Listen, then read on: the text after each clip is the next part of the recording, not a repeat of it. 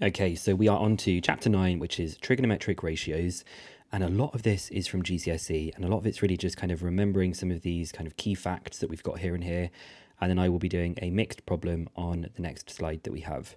So we're going to dive in straight away with all of these different definitions on the left-hand side. So to begin with, when we have a right-angled triangle, I want to know the definitions of sine theta, cos theta, and tan theta. So we remember from GCSE that sine theta is the opposite over the hypotenuse, cos theta is the adjacent over the hypotenuse, and tan theta is the opposite over the adjacent. So we have our SOHCAHTOA. That's probably the way that most people remember this that we have. Okay, now for the cosine rule, we're going to go with, it kind of looks like Pythagoras when you started off. So we have a squared equals b squared plus c squared, and we've got this extra bit that adjusts it, which is our minus 2bc cos a, like this. Now, some people know the other version of this where it's rearranged to have cos a as the subject. If we do have that, it is that cos a is equal to b squared plus c squared minus a squared over 2bc. But I'm going to put brackets around this because I personally don't know this one off by heart. I would have to rearrange this one, so I might be doing that later on in this video as well. Now, the sine rule that we have, I suppose I should actually have pointed out about the cosine rule that the key thing with this is that the lowercase a and the lowercase b and lowercase c, those are all measurements of the sides, and capital A is opposite the lowercase a, and that refers to an angle. So just the key thing is that if you have this a here and this angle, this side needs to be opposite this angle in the triangle. And it's the same in the sine rule, that the sides are opposite the angles with the same letter that is in its capital form. So for the sine rule, we just have sine A over A. We have sine B over B. You only need two of these, but it's true for all three of the angles and their opposite sides. And with the sine rule, we know that we can have the rule sort of flipped over. We can take the reciprocal, so we'd have A over sine A, B over sine B, and C over sine C. All of that's GCSE so far, but there is now the ambiguous case with the sine rule. This is where we could say that sine theta is the same as sine of 180 minus theta. So, I don't know, let's say you calculated an angle and you got that it was 30 degrees. Well, actually, it could also be 180 minus 30 degrees. It could be 150 degrees, and it would still be a possible triangle. So we don't know which of those two it would be. We'd look at the context of the question to decide whether it would be an acute or an obtuse angle. And then we finish with the area of a triangle. Everybody knows this one, a half AB sine C. It's a capital C because it's the angle which is in between the two sides that we've got there. And of course, don't forget, for area of a triangle, if you can do base times height divided by 2, obviously do that because that is more straightforward. Okay, we do need to know about the graphs and some exact values, and I'm going to talk a bit more about exact values in a minute because people are always like, do I really need to know that? So for the graphs that we've got here, I'm going to start off by talking about the green one. Obviously, the green one that we have is y equals tan x, and there's a key feature of there being an asymptote at 90, meaning it approaches that line but never crosses it, and also at 270. And of course, it starts off at 0 and it kind of shoots up and it goes down to negative infinity all the way up to positive infinity as you get closer to 270.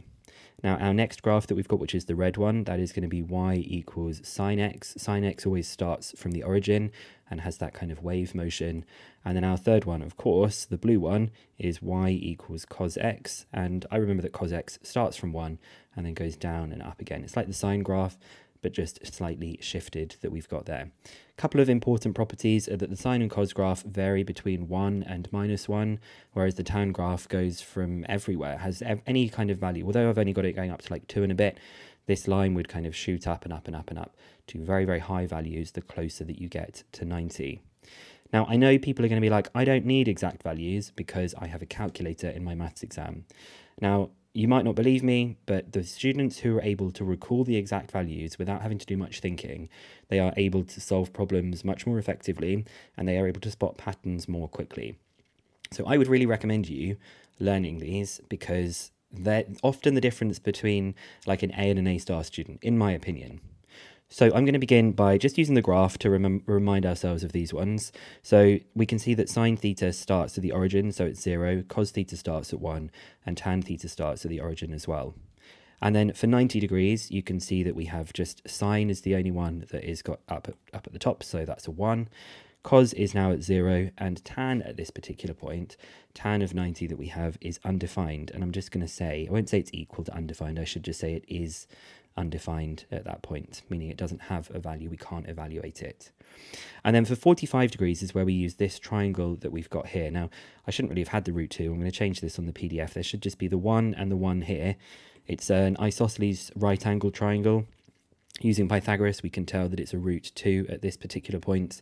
And to use this for 45, using our definition, sine is the opposite divided by the hypotenuse, and cos is the adjacent divided by the hypotenuse. So they are both 1 over root 2. They are both 1 over root 2, but if you put it on the calculator, it's rationalized as root 2 over 2. I will always remember it as 1 over root 2 because of that triangle that I have there. And then tan 45, using that triangle, is the opposite divided by the adjacent, which is 1 divided by 1, which is just 1.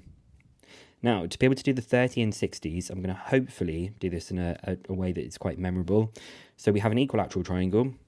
That means this is 60 degrees. And when I put this extra line in here to split this angle, this is 30 degrees. So if the side length is 2, the side length of this bottom part is 1. If we do Pythagoras to find the height, it ends up as being root 3. So if I'm going to start off by doing the 30 degrees ones that we have, I'm looking at this triangle with this as my angle. Sine is the opposite divided by the hypotenuse, so it's a half. And then cos 30 is going to be the adjacent divided by the hypotenuse, which is root 3 over 2. And then for tan 30, the opposite divided by the adjacent is 1 over root 3. Now, you can do these ones using the triangle for 60, looking at this part and saying, okay, 60 for sine is root 3 over 2. But actually, once I know that this one is a half, I know that this one can't be a half. It has to kind of flip around and be the root 3 over 2. And because cos 30 is root 3 over 2, then cos 60 has got to be a half. So I know that it's always a selection of a half and root 3 over 2 for these. Pretty much the only one I actually remember is that sine 30 is a half. So as soon as I switch it from a sine to a cos, I know it goes from a half to root 3 over 2. And if I switch it from 30 degrees to 60 degrees, it becomes root 3 over 2. And if I switch it to a cos and a 60, I also get the same thing as a half. And then last of all, tan 60 is the opposite divided by the adjacent, which is root 3. The way I remember these two is that 60 degrees is bigger than 30 degrees, and root 3 is bigger than 1 over root 3. So it kind of follows in that pattern. If you do this one on the calculator, though, you do get root 3 over 3. So yeah, this is probably the one that I would want everybody to remember, that sine 30 is equal to a half. That at least will allow you to memorize these ones. These are probably the most important that I would want you to memorize off by heart. And then a quick exam tip, do be aware that you may be asked to sketch transformations of the trigonometric graphs. I haven't done this in here because it's really just a repeat of the chapter 4 stuff about graph transformations, apart from we've got some new graphs that we can do it to.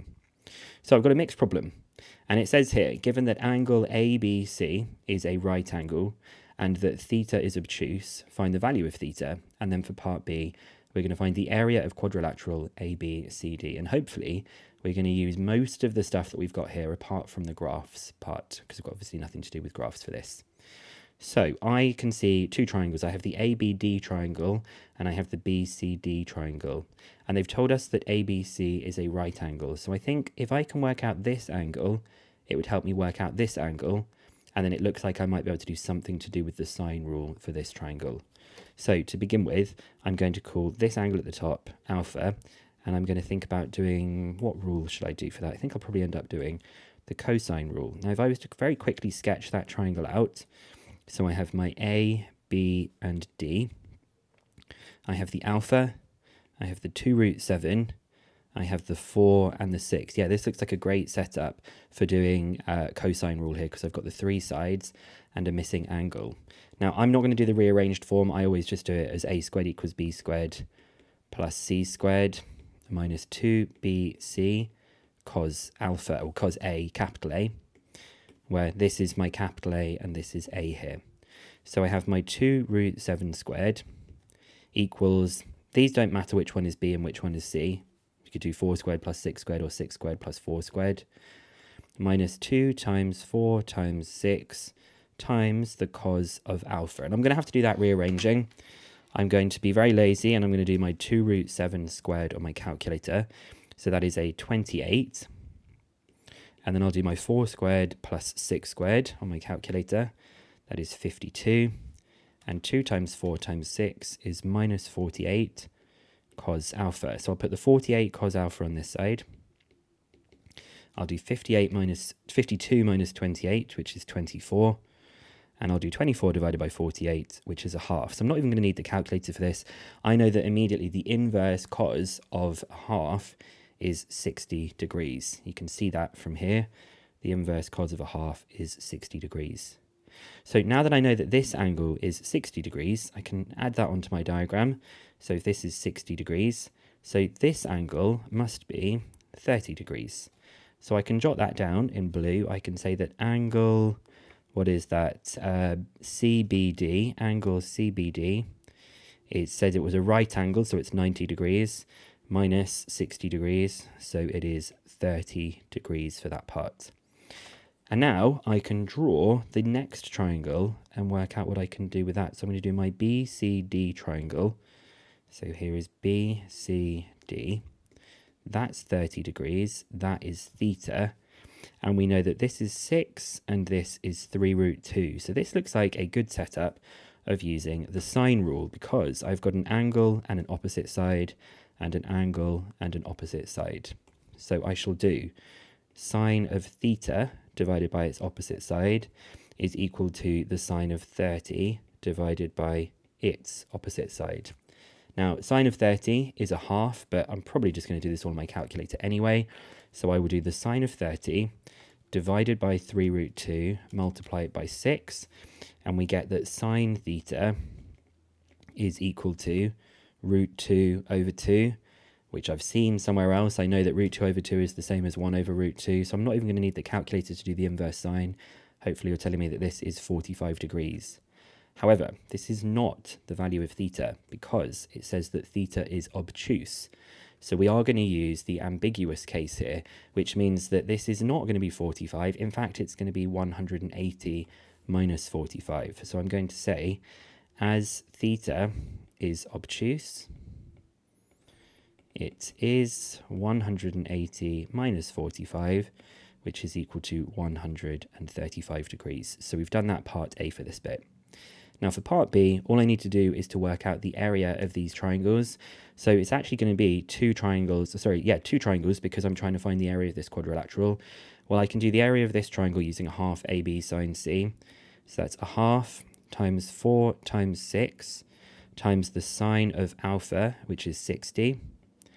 And then I will do a half times, for this triangle here, I don't know this length, but I do know this length and this length. So I think I need to figure out what this angle is at the bottom. So let's just very quickly jot that in here. That means that angle CDB, I'll have to do 180 minus 30 minus 135. 180 minus 30 minus 135, it is 15 degrees. So it'll be a half, let's put this on the diagram, a half of 6 times 3 root 2 times the sine of 15. A half of 6 times 3 root 2, will I fit it in, times the sine of 15 degrees. And we'll just get that all on the calculator. Let's give myself a bit more space. So that is a half times 4 times 6. Sine 60 we know is root 3 over 2, but it's all going in the calculator. And we're going to do a half times 6 times 3 root 2 times the sine of 15. And we do get an exact answer for this. My calculator gives it to me as 21 root 3 minus 9 over 2. If you don't get an exact answer, we could just write this as 13.7. I don't know what the units are because it doesn't say centimeters. So I'll say 13.7 units squared. And I did that to 3 significant figures for this one, 13.7.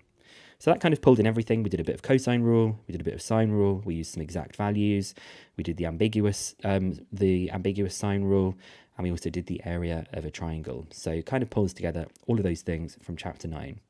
Now I will see you in the next video, which is to do with trigonometric identities and equations.